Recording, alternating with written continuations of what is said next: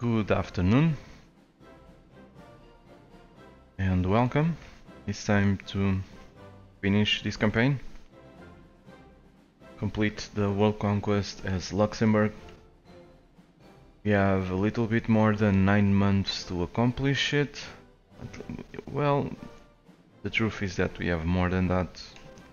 Much more, but I want to finish it before the end of 1947.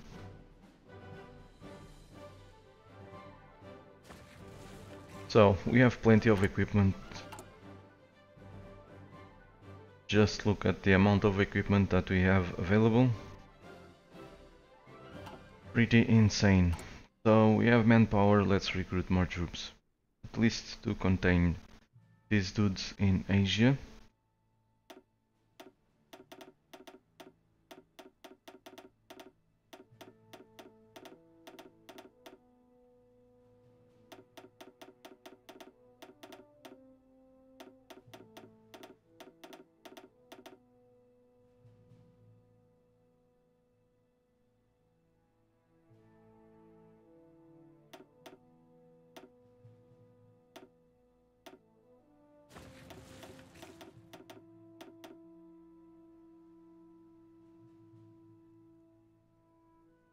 "63 divisions.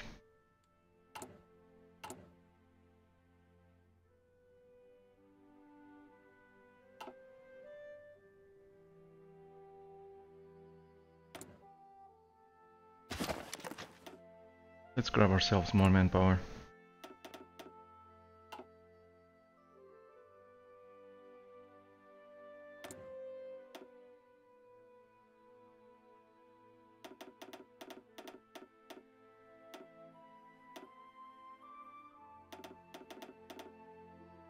Hello Moose TV, good afternoon, welcome.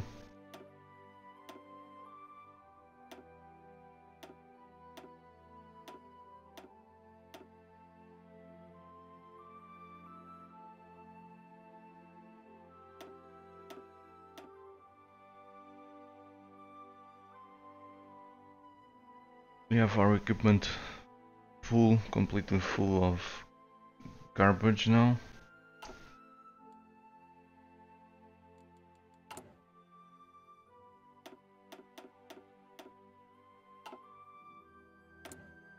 Let's allow 1 hour to pass by.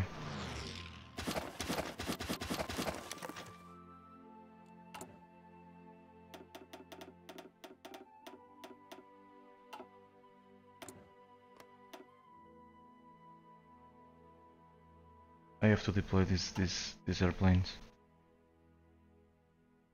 It's a wonderful thing that we can capture equipment, but man, it can be painful to try to find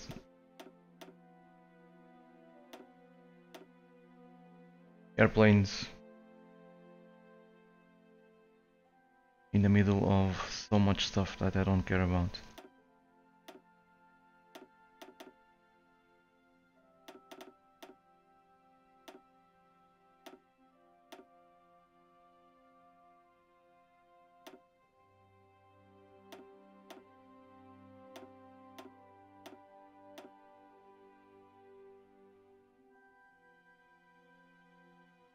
Okay, good.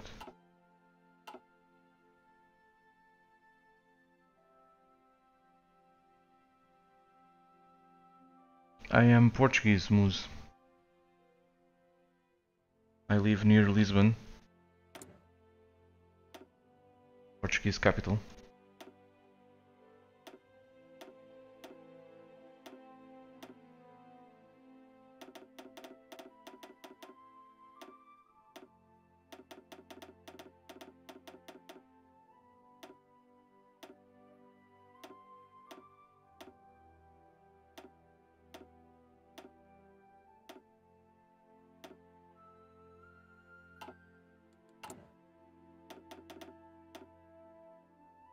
Hello initiative.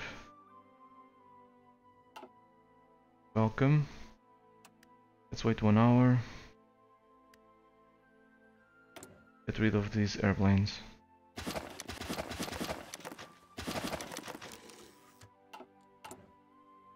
So How many divisions are we recruiting? 90. Let's do this a couple more of times.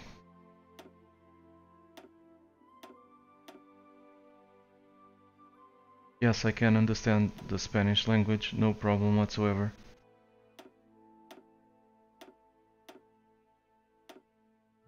I mean, if sometimes whenever the Spanish speak very fast, I may have trouble understanding some stuff, but for the most part, I'm fine.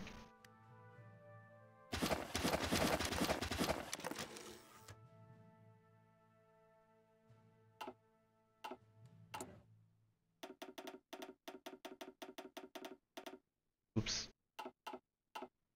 Okay, let's do this one last time. This should be plenty.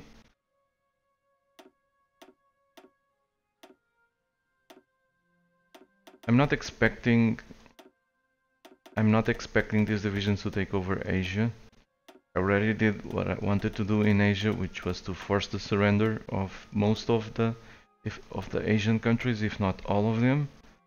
So what I'm expecting to happen is just like in Hearts of Iron 3, where countries that already surrendered will be annexed after the last major is conquered.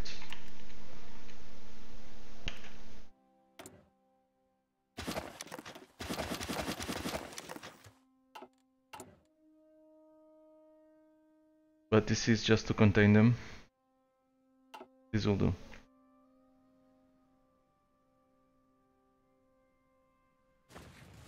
So we have 120 divisions, give or take, in training. Let's see what I was doing yesterday. We're about to take one of the last major countries. For some reason these dudes are major countries. I'm gonna take a chance and I'm gonna defeat the Axis as soon as I can. I'm gonna annex all of these guys as soon as I can.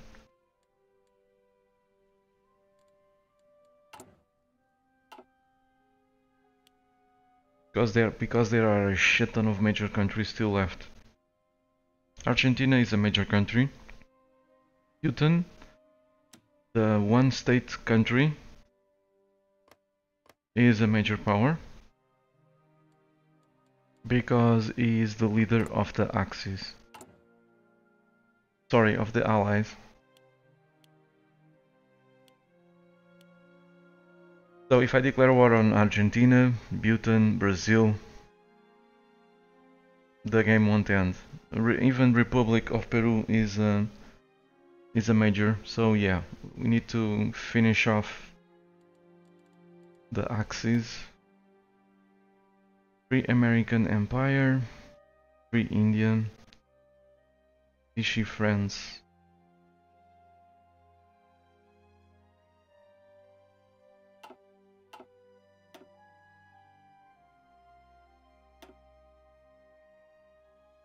I already have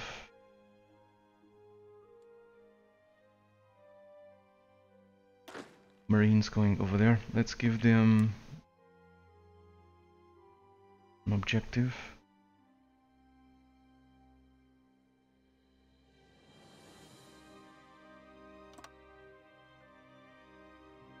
Marine 1.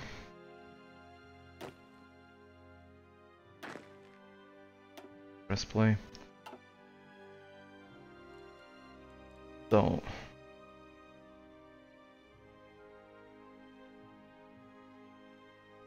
it's gonna be a slow start as usual. I need to make sure this won't fail as much as I can. Chinese Empire. These guys already surrendered. All of these dudes have surrendered.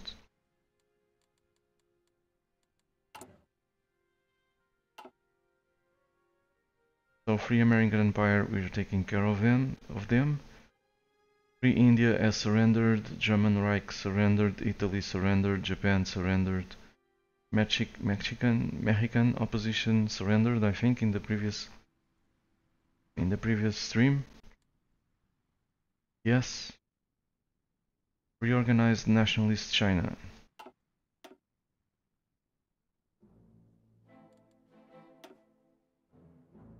Those dudes, okay.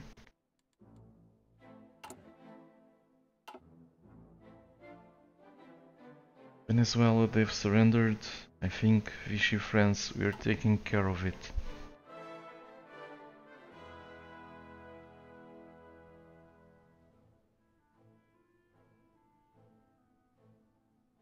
And we are working towards going after the free American Empire. Awesome. Let's see, how many days?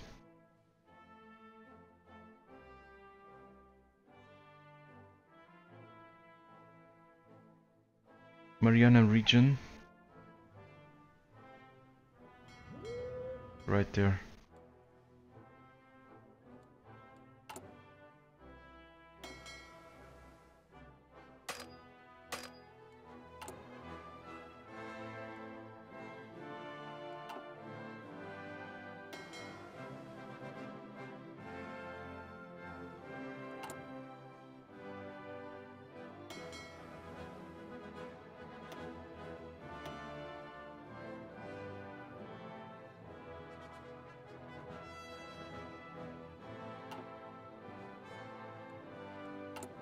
I thought I had some free fleet.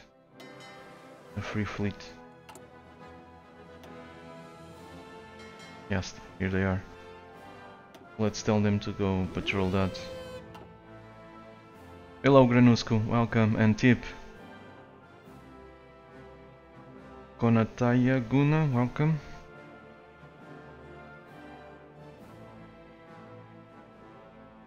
I'm gonna. It's. What do you mean? The end of the campaign, Tip?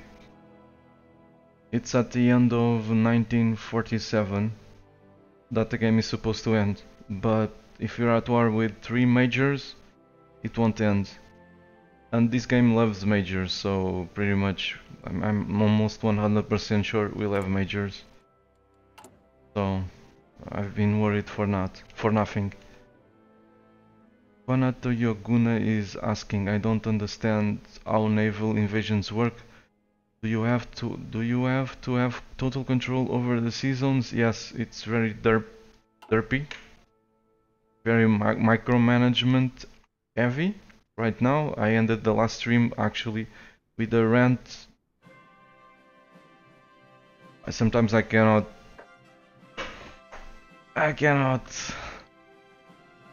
say anything else. I simply can't. So if you want to do a naval invasion, for example, these dudes over here are gonna go after this province, this island. You look at the path of the convoy, path of the arrow. Each sea zone the arrow goes through, you have to have naval superiority, or else they won't move. And I even gave an example to illustrate how stupid this is. For example, the United Kingdom at war with Argentina. Argentina invaded the Falklands. This is post-World War II scenario, but still, it could happen in World War II. This is a sandbox game. If Argentina invaded the Falklands, probably the UK would want them back. So, if you launch an invasion from Dover, you need to have a fleet with to achieve naval supremacy in the English Channel, as if this was important to go invade the Falklands. But it's currently how the game works. So you need to check the convoy, but chances are very high that you'll end up needing to have fleets on the English Channel, the Bay of Biscay, the western approaches, the Iberian coast, the African coast, maybe Central Atlantic Gap, Cape Verde Plain, South Central Atlantic, South Georgia Sea.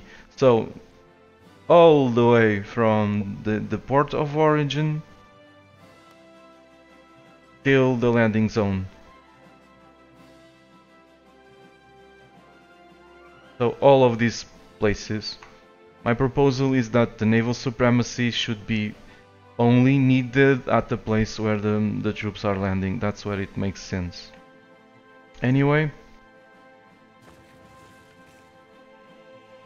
that's how it works. So you need to pick a fleet, press the Z key or this button here, and you can assign the fleet to three adjacent sea zones.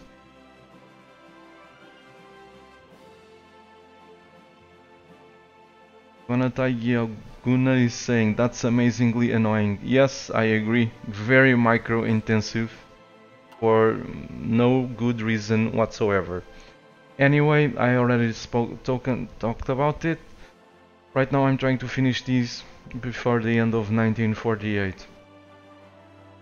Where was I? I was checking the Marines, I guess. The fleets to see if I had naval supremacy. We now have naval supremacy over the Mariana region. I have a smaller fleet probably going to Europe, or at least I wanted to go to Europe.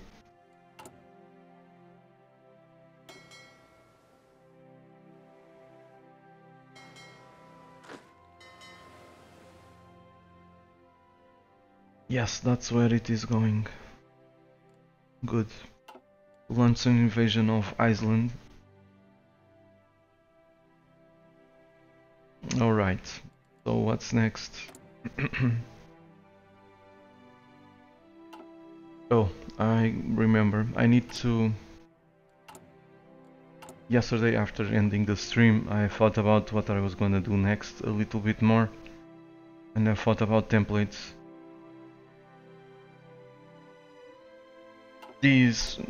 This is great, but we lack one very important thing, which is breakthrough. We need to add tanks to this.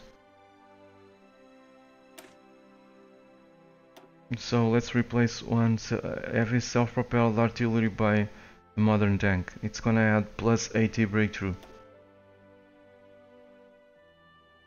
We are gonna lose soft attack. Plenty of soft attack actually, but this will allow the division to stay more time in combat, not losing organization as fast. Due to having 115 breakthrough instead of 35. So yeah, let's change this.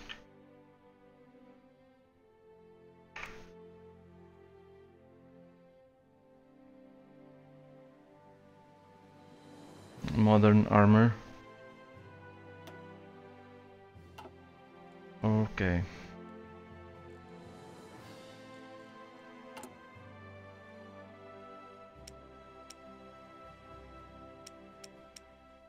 Let's build some more tanks. Am I still using the heavy self-propelled artillery equipment in some template? I doubt it very much. Yes, I am.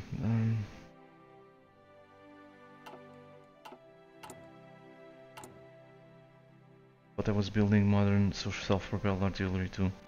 Yes, but I barely have it.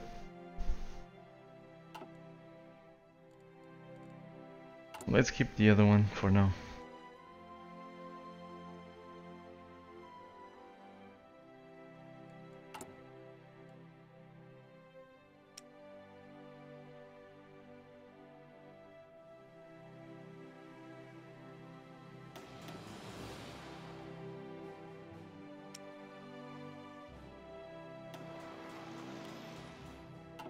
Okay.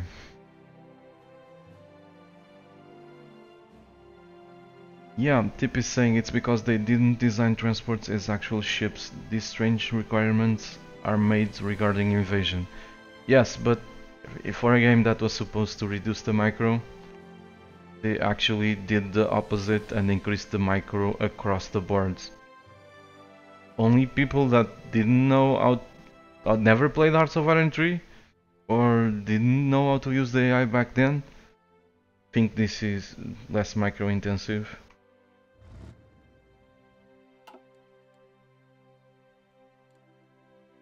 It isn't. The Air Force is much more micro intensive. The Navy is more micro intensive. Everything is more micro intensive in this game. Literally everything. With the exception of maybe putting the divisions in place for an attack, where we can, that's if, a big if, we can click a front. And for example, if I want to send the divisions to this front,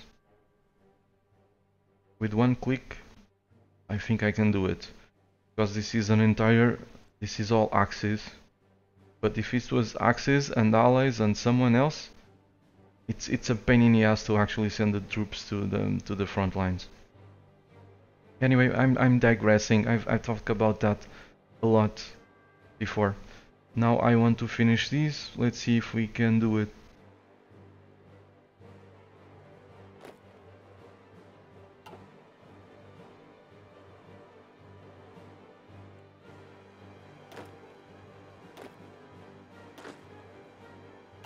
I'm gonna use nukes as tactical weapons.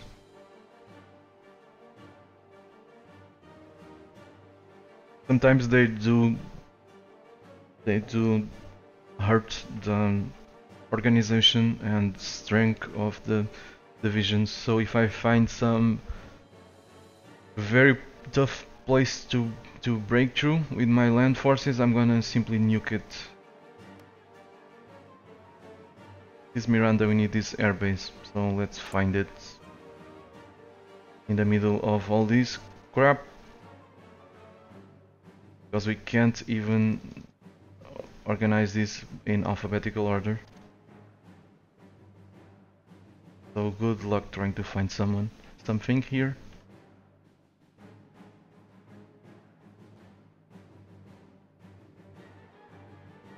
This reminds me the convoys, trying to make a convoy in Hearts of Iron 3 where there was basically no organization. Yay, we found out about the airfield. Wonderful.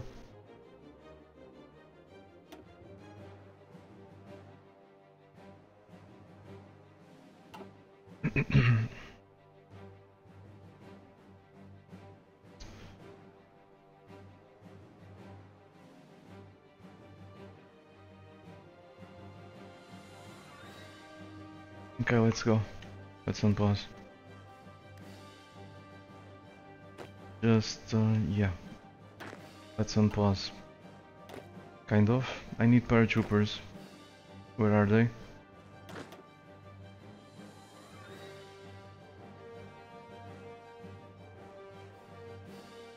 Guys are gonna take forever. These paratroopers are needed in Central America. In South America, I mean. They are still gonna take forever, but let's send them over there.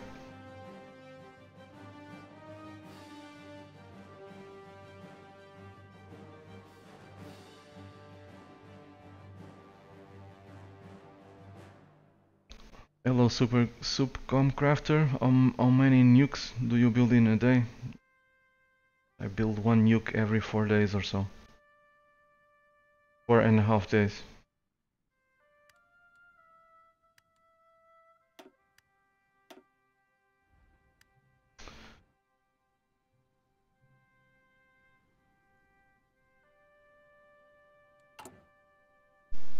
Which reminds me that I don't need more nuclear reactors. So let's put them all at the bottom of the queue. With the exception of the ones that are about to finish.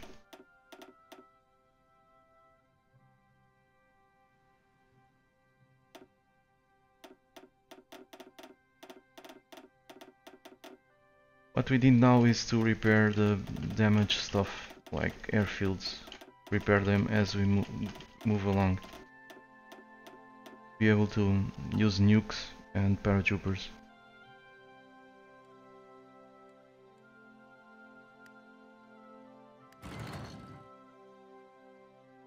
Soon we lose the war goal against Ecuador, Peru. We'll just make another one.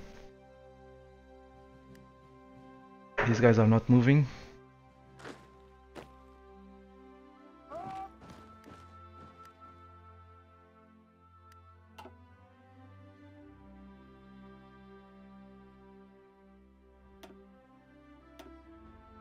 Super Comcraft is amazed at my nuclear bomb capabilities.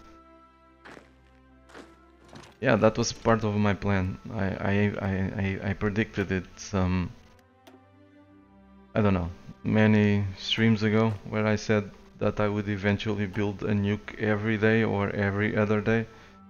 And I would if I kept building more nuclear reactors. But more accurately, I said that I was gonna build them every 4 days at worst. And that's what's happening now.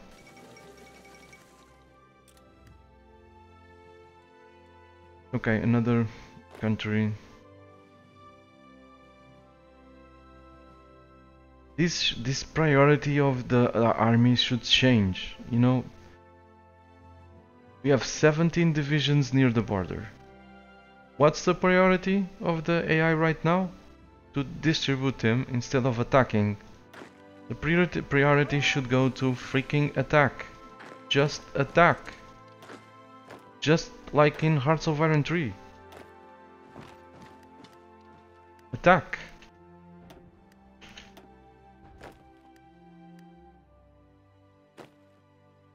Ugh.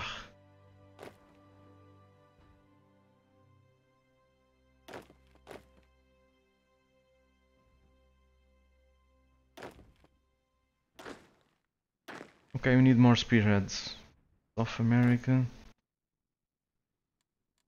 Let's remove these 6 dudes, create a new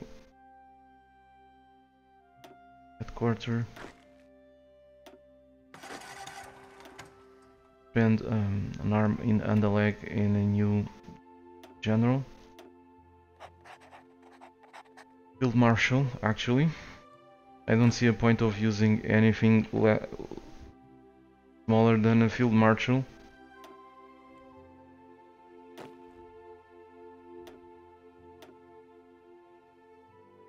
Do I have